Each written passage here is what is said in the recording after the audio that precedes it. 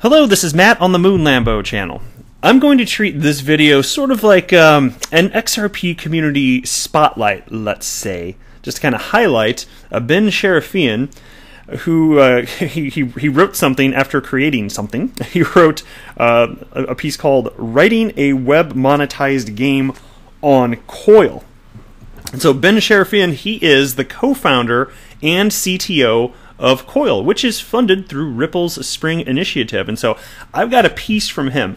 I want to tell you at the outset here, I am going to treat my coverage of this a little bit differently than I typically would conduct myself in a video. I'm probably mostly just going to read through this with you. I'm going to try this from time to time. I did a video yesterday and it seemed well received where, I think it was yesterday, wasn't it? I read through a new XRP blogger's piece, and it seemed like people enjoyed it. It seemed to get really positive feedback. So I think from time to time, maybe I won't do it literally every day, but I just, given that I've got a microphone here and some people are listening, and if I can kind of highlight what some other people are doing, let's do it. Now, that said, I understand that this guy in particular, he is not your average XRP community member. Again, co-founder and CTO of Coil, I got it. That said, I want to share the piece that he wrote here.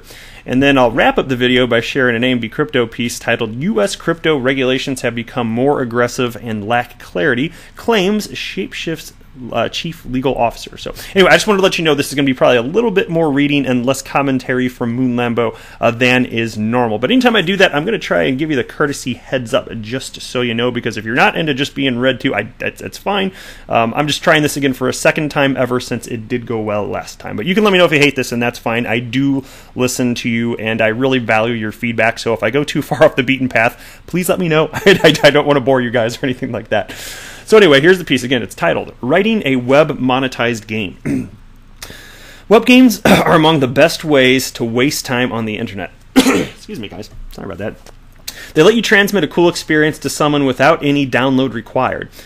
Some games are action-packed, some are meditative, and they're almost all addictive. Pictured above is my game, Goblin Farmer, which is none of these, but it's okay because anybody reading this will have the tools to make something better. Note, all the techniques outlined here act on the client side. That means a clever user could mess with their browser to pretend they're monetized. It's usually fine for games, just keep in mind that it's possible. Right. Over the years, web games have given way somewhat to mobile games. Mobile phones are ubiquitous these days, and games are a great way to kill a few minutes when you're on the go. But there's more to it than just that. Mobile apps also have a built-in way to monetize. You can unlock premium in-game items in just a couple of taps, which has led the mobile gaming space to be massively successful financially. The web hasn't really had a way to monetize aside from advertising, but web monetization changes that equation. By accepting micropayments from web monetized users, the web gaming market could catch up to mobile gaming. And this is fascinating to me because, of course, you know Coil, that's a blend of ILP and XRP. This is Moon Lambo talking now. But let me get back to the piece now. Okay.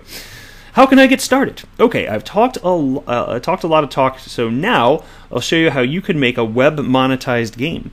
The first step is to embed your payment pointer in the top of your file. This is all you need to start making money off of your game. And he's got the little piece of code right here.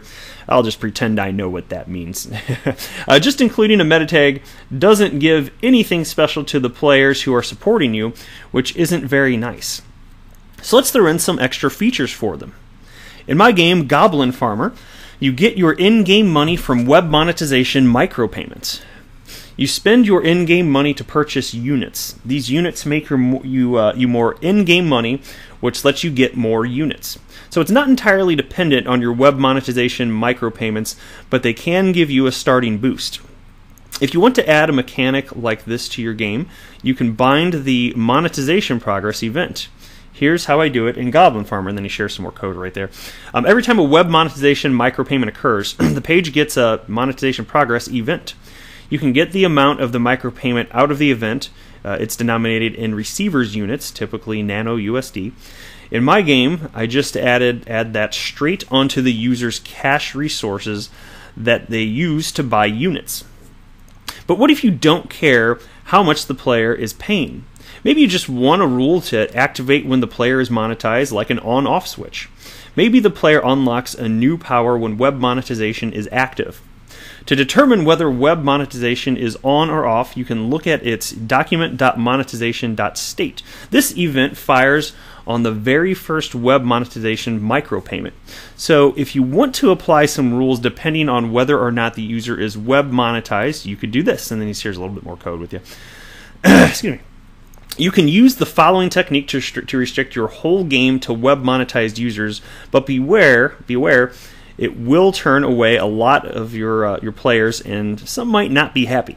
In my game, I use React Web Monetization to show/hide the entire game screen based on whether the user is web monetized, because only web monetized users can play.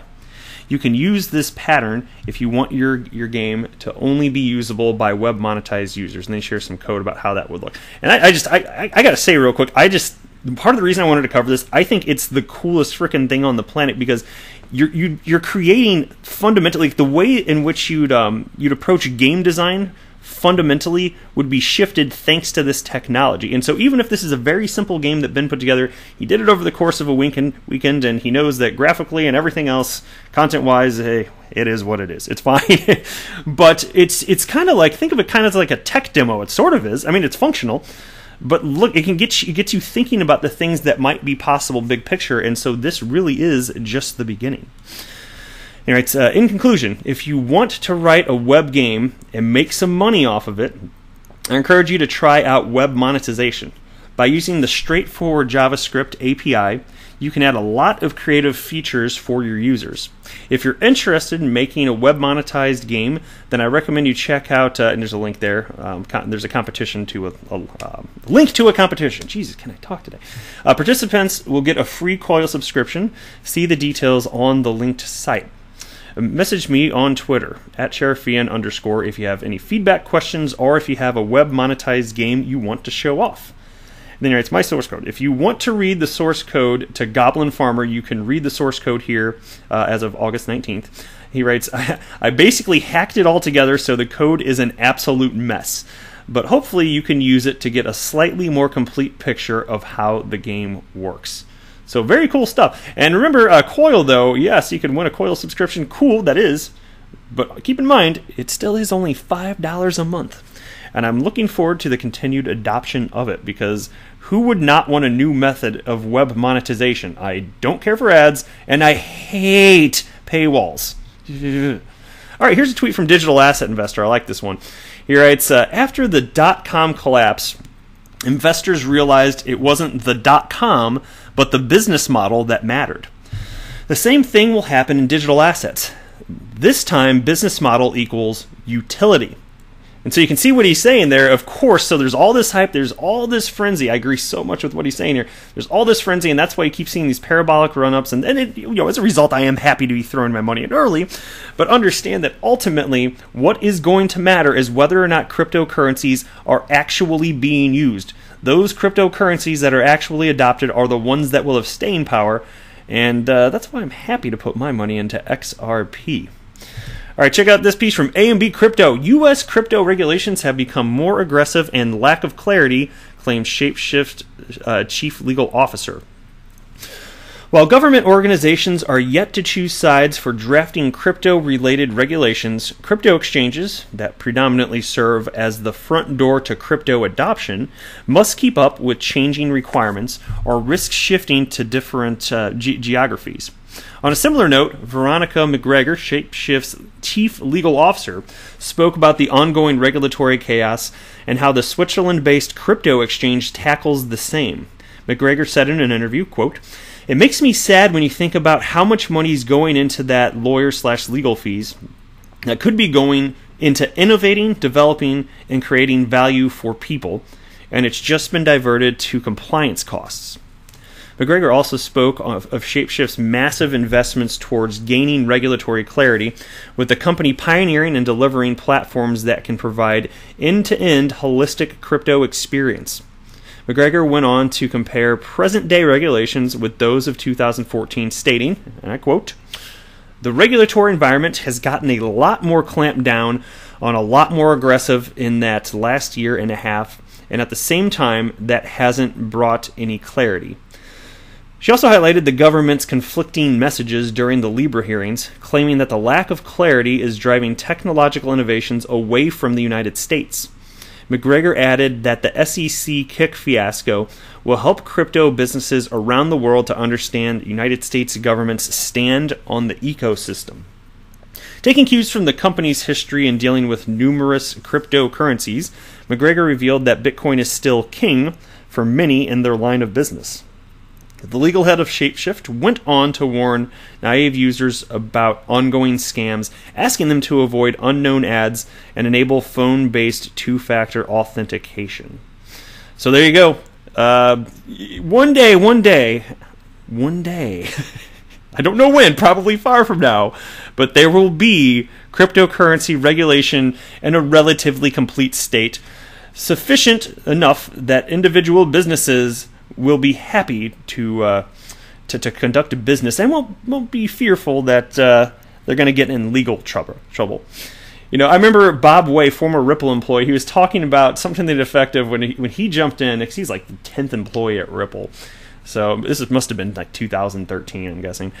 But he was talking about how in early days, and he was joking, but he was half joking. He's like, yeah, you know, on any given day, given the nature of cryptocurrencies, we didn't know if the FBI would just be knocking down our door. You know, because from a regulatory perspective, it's kind of like, we're proceeding, but is that okay? We don't know. So, but I guess it's a good point to wrap up the video. Thank you for watching, everybody. I am not a financial advisor. Do not buy or sell anything because of anything that I say or write. That would be a very, very, very bad idea.